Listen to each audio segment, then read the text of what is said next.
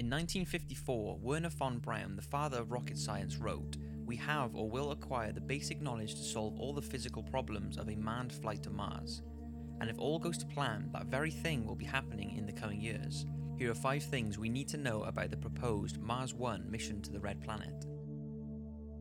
The plan. So, for those who aren't familiar with the mission, it's being run by Mars 1, a Netherlands-based company who by 2025 want to have a permanent human colony on Mars. The company was established by Dutch entrepreneur Bas Lansdorp in 2011. His project has had an increase of media attention lately, due to the fact that the candidates who put their names down have been shortlisted, and in that shortlist of 100 hopeful volunteers, many of them will be taking part in the mission. The first part is scheduled for 2018. A demonstration and communication satellite will be sent to Mars. This communication device will allow around-the-clock communication from Mars to Earth when the humans arrive. It will be followed by a rover in 2020 that will search for the perfect living location for the humans. Then, in 2022, 6 cargoes are transported to Mars in order to set up the area ready for the astronauts who will depart from Earth in a group of 4 in 2024 and touch down on Mars in 2025. So that is the project put in place, but the whole thing could fall to pieces. The biggest thing standing in the way is not having the technology or the staff, it's the financial side of things that may prevent the mission. Mars 1 currently don't have enough money to do the things they want to, despite Bas Lansdorp using a substantial percentage of his wealth for the mission. It will cost around $6 billion. The reason it will not be more is that they will be using existing technology that has the capabilities for Mars travel. So if the funds come together from donations and possibly other major companies taking part, then Mars 1 want to successfully put humans on the Red Planet by 2025. So who will be going? The amount of people who put their names down for the trip was astonishing. More than 200,000 applicants applied to be taken to the next stage of Mars 1's astronaut selection process. Out of all those, only 660 were given online interviews, which allowed them to showcase their enthusiasm to the mission and to be told about the risks involved. Out of those 616 interviews, 50 men and 50 women from all around the world were put forward to the next stage, which will be the intensive training. It seems they will be put in groups of 4 based on personalities, chemistry and abilities in order for each team to work together in harmony. This means though that if one member for some reason can't take part in the mission or pulls out, the whole group will be pulled and will have to start the process again with a new reserve team member. It's believed that the journey from application to training will be broadcasted on TV in order for the world to pick which group demonstrates they are best suited for the first mission. Now, there was first talk of a reality-style show being made, which led many comparing it to programs like Big Brother. The idea of this seems to have been scrapped at the minute, and it might be more of a documentary-style program. It's also worth knowing that there will always be new selections and several groups in training for future missions, and those who want to take part can apply in 2015 in order to become a part of Mars 1. Because don't forget, they want to send groups of 4 or more every 2 years, and if all goes well, there doesn't seem to be any reason why they won't keep populating Mars. Candidate training. So, despite the astronauts' role being voluntary, they of course will be paid for full-time training on Earth, which consists of 3 programs: technical training, personal training, and group training. Each member of the team will be trained in different disciplines, so that as the population increases on Mars, each new arrival will bring with them an area of expertise.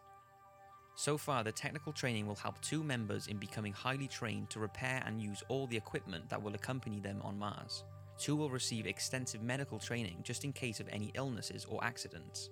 1 will study Mars geology, and 1 member will be trained in exobiology, which is the biology of alien life. Now, whether they are expecting to find traces of life on Mars or not, it's very interesting that 1 member will be trained on this particular subject. After that, there will be personal training, which will help prepare them for the living conditions on Mars and help them deal with the fact that they will no longer be able to speak to friends and family on Earth face to face ever again. And the last stage is group training, involving simulation missions that will attempt to simulate the exact living conditions on Mars. The groups are believed to spend a few months a year here and will live under the same strict rules they will face on Mars, applying correct personal equipment, keeping water supplies and life support machines up and running, growing their own food, and having a 20-minute delay with all communication from outside the training area are all things the astronauts need to be able to deal with if they are going to end up on Mars. It's believed these bases will be local to start with, but as training progresses, they will be sent to more extreme environments on Earth, from desert terrain to freezing temperatures. Most of this progress should be included in the television documentary or show. Once all training is complete, like I said, it's up to us to choose which group will be the first to go. The journey to Mars and the living conditions if they arrive. Since Mars and Earth's orbits are not perfectly circular, the time it will take to arrive could be anywhere from 6 to 8 months, but if they stick to the time schedule, it will take around 7 months to travel there. The 4 astronauts will travel in the Mars 1 spacecraft, which has less than 20 meters squared of living space per person. Once they arrive on Mars, their living space will be made up of inflatable units, giving around 250 meters squared of living space per astronaut. If, however, one of the inflatable units gets damaged, it will still be fully functional until a new replacement can be sent out. Although many believe Mars is very similar to Earth, the living conditions are far from ours. Mars is a very barren place, and although there are signs that water may have flowed on Mars once, it doesn't appear that there is hardly, if any, water on Mars' surface. Once there, the astronauts can expect temperatures ranging from 20 degrees Celsius at the equator in the summer, right down to minus 153 degrees at the poles in winter. The gravity on Mars is also half as strong as that on Earth. Atmospheric pressure is also less than our planet, and since the air is 95% carbon dioxide, spacesuits will need to be worn at all times. The biggest danger Mars has to offer is the radiation. Radiation on Mars is considerably higher than what Earth receives, so their habitats will be buried under several meters of soil. And if they only spend around 1 hour a day outside, the radiation levels will not be fatal and will allow them to spend around 60 years on Mars before reaching their astronaut radiation career limit set by ESA standards.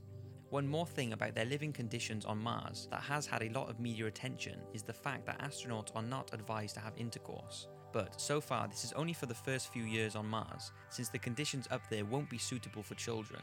Mars One know that in order for the project to continue, procreation is a key element for building the population on Mars. But experts predict that due to the high levels of radiation, if pregnancy is even possible in the first place, the chances of birth defects would be considerably high. Although those challenges sound intimidating, Mars One are not going to let them stop the mission, and are confident they will overcome all the obstacles the red planet throws at them. The potential outcome. The potential outcome from the mission has mixed reviews. Some believe it will fail before the first spaceship sets off, either due to financial issues or due to the fact that many of the astronauts will not be able to face never returning to Earth if they do go. Experts also say that regardless of the radiation protection put in place, if the astronauts do go, they could still suffer cataracts of the eyes, weakening and damage to the immune and nervous system, and many other nasty side effects, with the possibility they will either die before they get there or shortly after they arrive. The ethics of the mission have also been raised. Is it right to send humans up there without really knowing whether or not they will live or die? Besides all of this, what exactly does Mars One want to achieve out of it? Apart from being a major leap for mankind, they believe their project will help us further understand the origin of the solar system. Maybe they are also expecting to find traces of life up there. The fact one astronaut is being trained in exobiology certainly means they are unsure whether there is or ever has been life on Mars. Even if they find traces of ancient bugs or anything of that sort, that will strengthen the thought that we are not alone in this universe. So that's it. If Mars One acquire enough money to fund the mission, there doesn't seem to be anything standing in their way of starting a new human population on Mars. I would love to hear exactly what you think of the mission. Will it revolutionize our lives? Will the astronauts go mad on the planet? Will there be life up there?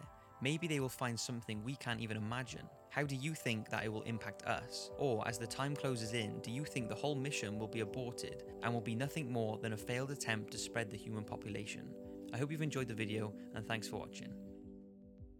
MEQ, initiate data logger just prior to L-7 pole.